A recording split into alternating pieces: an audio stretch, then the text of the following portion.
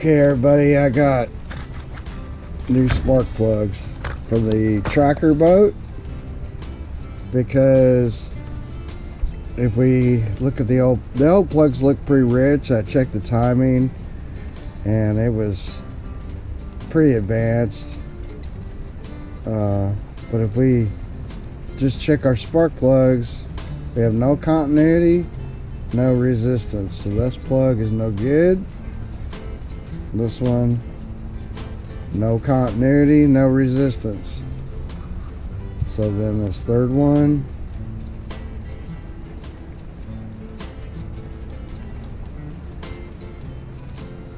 and if I'll do it, see, 44 ohms, 44 and a half ohms. So this one's kind of okay. So we had two foul plugs, which is why it wouldn't start. Of course, I'll have to gap these, but if we just test these brand new,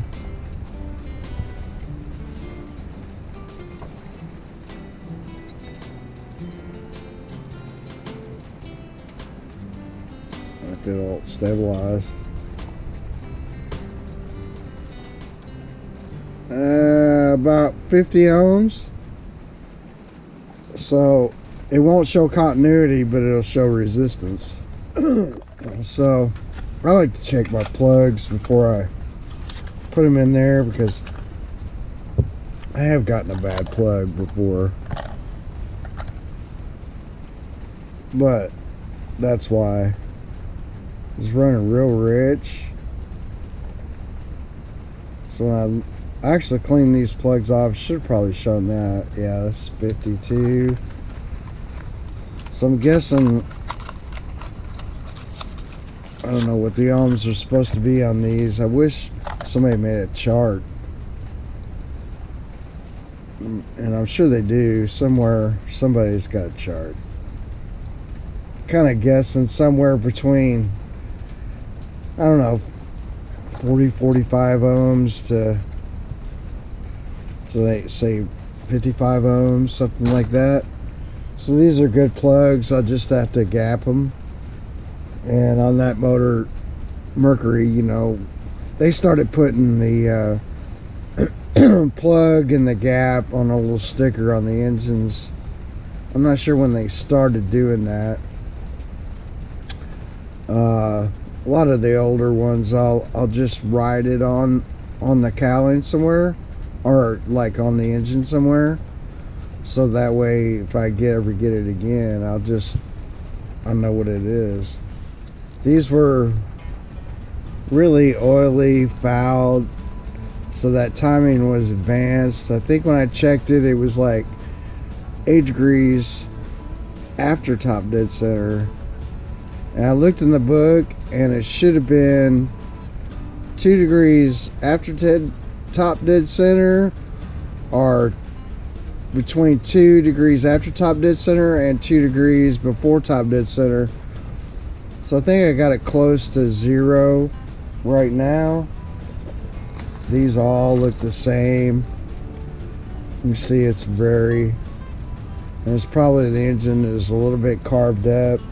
It has some carbon buildup in it, just from all the extra oil. And they were definitely wet when I got them out, so that tells me it's getting fueled just fine. And it's a very clean motor, so but yeah, these I just wiped them off, cleaned them off, but you can still see, you know, what it kind of looks like. Anyway, they got fouled out because all the extra fuel, well, the timing was off. It couldn't burn the fuel, so which was a good thing in some regards, because if it's running rich, it means it's getting good, lots of good oil. But we don't want it to run rich, we want it to run right. So then the advanced timing is like 24 degrees before top dead center, I believe. But the little CDI module will bring it, like if it was wide open throttle at 24 degrees, it'll settle it back down to 22, it said. Usually it's about 4 degrees with modern fuels, but this is a 2008, so it probably only drops a couple degrees. I doubt that he's rarely ever running it just wide open throttle, especially the prop he has on it and the way he has it set up. These are, by the way, NGK plug. That's what it calls for, BPZ8H-N10. Alright, you guys, replacing some throttle and shift cables. There goes the weed eater. It's on a tracker, 2008 tracker. Throttle shift cable ADM 0082534. And the thing is that if you read this,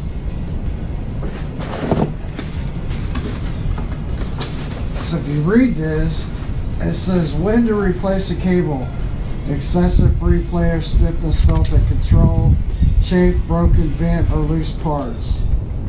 So, you know, and then it tells you to avoid tight or sharp bends, avoid heat. Yeah, anyway, do not lubricate core, keep ends clean and dry. So on these shift cables, both of these guys, they have a broken sheathing.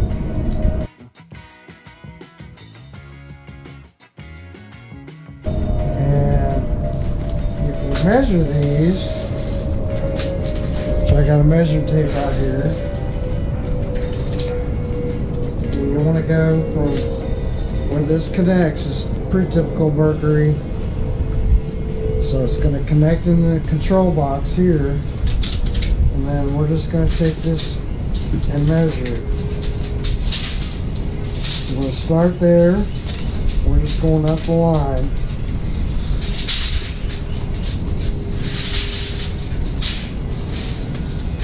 Going up this line, and then what you want to do, see, it says, it's going to be hard to read because I got this tape in the way. Put that on earlier because I don't know, have it. I'm trying to hold this. But if we see, you're supposed to measure the bottom of this. Okay. We're 11 feet is here, and we're at 11 7/16. Okay, everybody, on this tracker, so I ended up having to pull the beauty piece, the side panel off, and actually even slightly moved the console. In order to get this out, I really need to go a little further to get it back in, but I'm going to put the cables back on it, and then we're gonna put this back in. So that's what I had to do on the tracker in order to get this started. It shouldn't take too long, and then we'll just route them down through here, and then I'll have to put this back and put all the screws back in it, which I have up there. Yeah, I got this 2 cables spaced up here.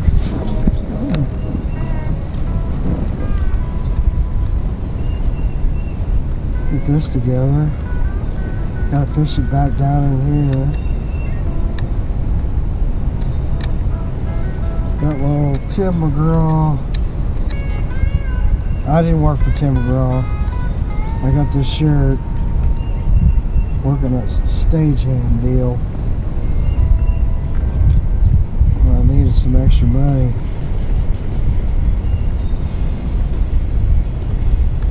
But yeah, I knew Tim's old front house guy. He's a good engineer. Good guy too.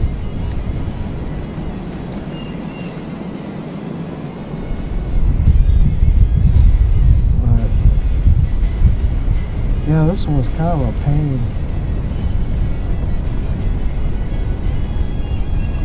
Just because I had to get this all loosened up. Tracker. I ain't big on trackers. I know a lot of guys love their trackers. I don't care for them. Just kind of think they're cheap.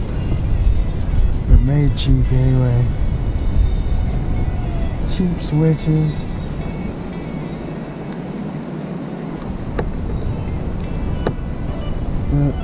No boat's made to last forever, I guess.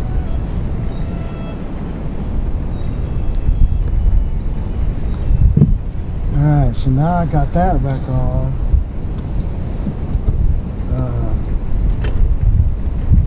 I gotta fish it down in here, which was kind of a pain.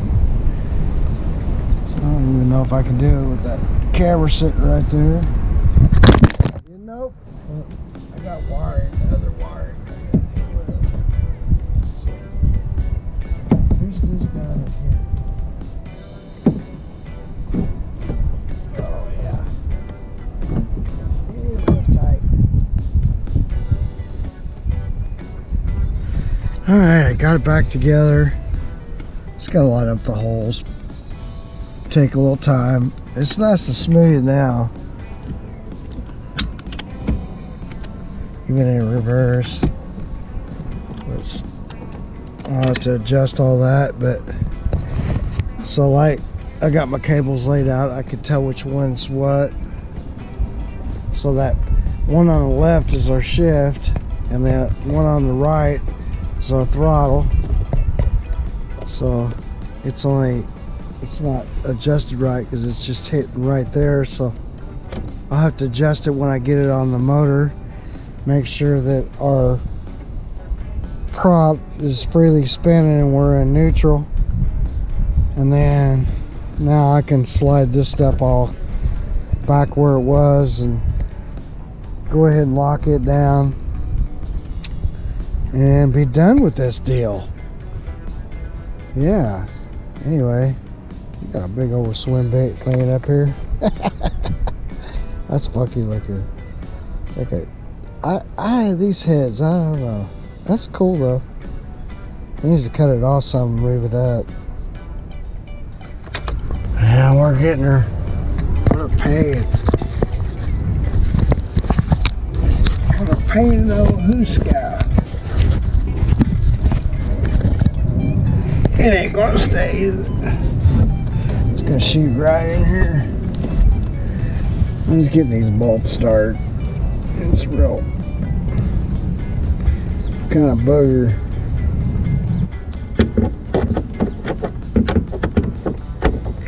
Should probably use my impact gun, but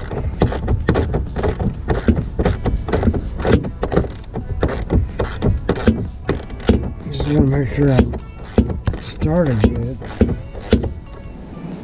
Alright, so I know this is my shift and I know this is my throttle.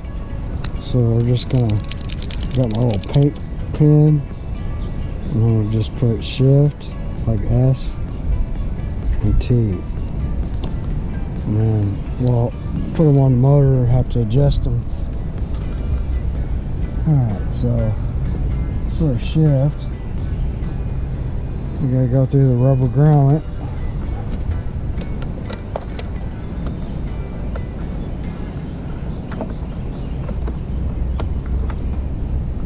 Let's put that one on first.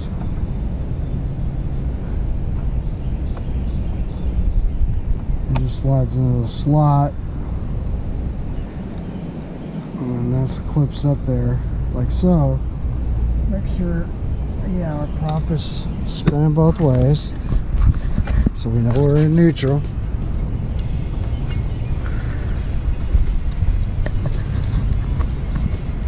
And then we just need to adjust this barrel so that it's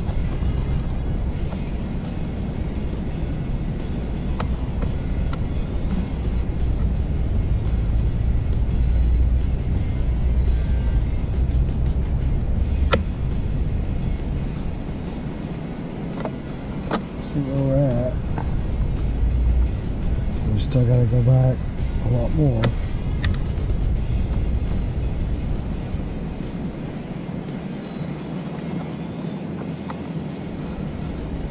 more.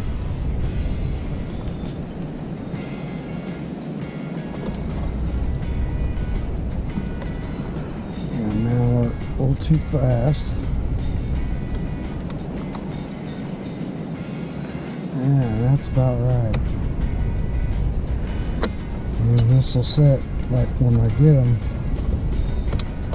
right, this will set kind of down in there. And then I'll wind up here.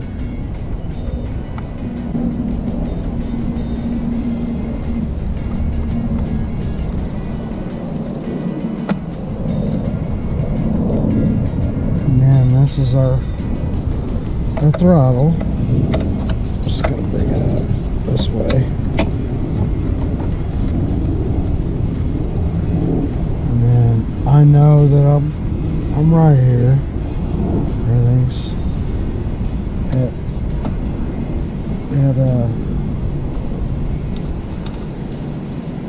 I'm gonna go ahead and put the clip on this. Or am I? No, I am not.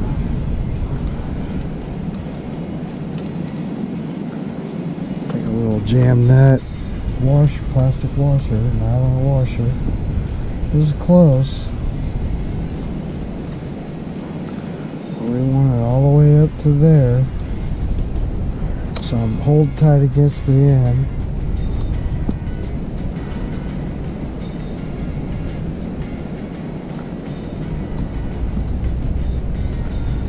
And we're looking just a hair off.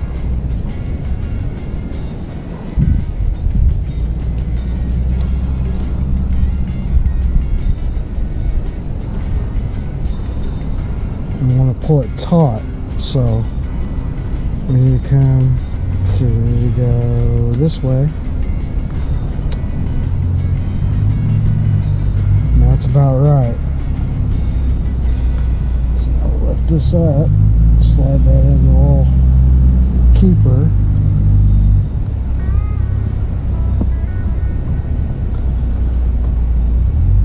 And now we're on. And that should be good. And we can put our little plastic keeper on this.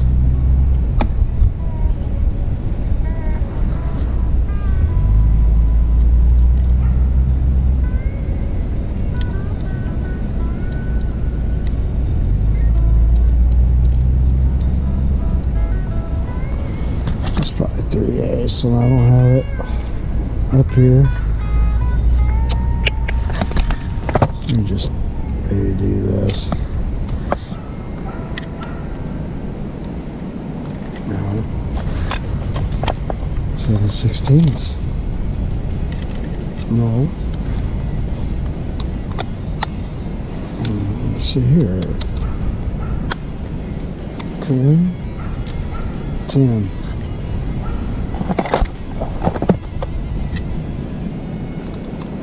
A 10mm.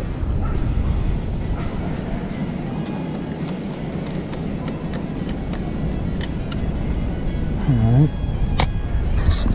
Now I'll get to review the tape because it's like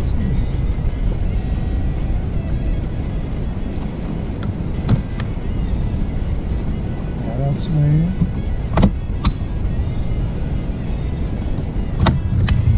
Oh yeah, it goes in reverse a lot farther down.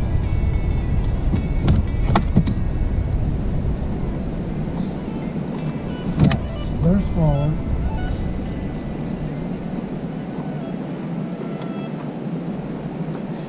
And we had our throttle stop. I think that's our throttle stop. And then our other stop would be right here, and it stopped there. Perfect. And then our top is in forward here.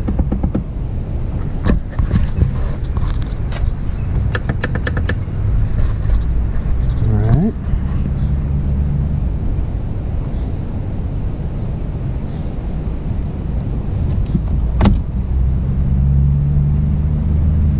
Here's our neutral, and the prop spins.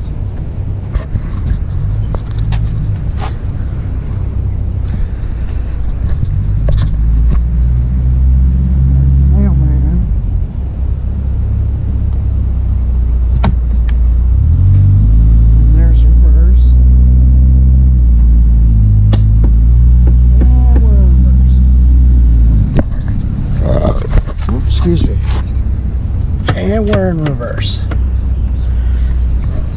So good. Now we can fire this thing up and test it out. Okay, I got our new button. Just gotta go on the remote down here. And that one's 891645A01.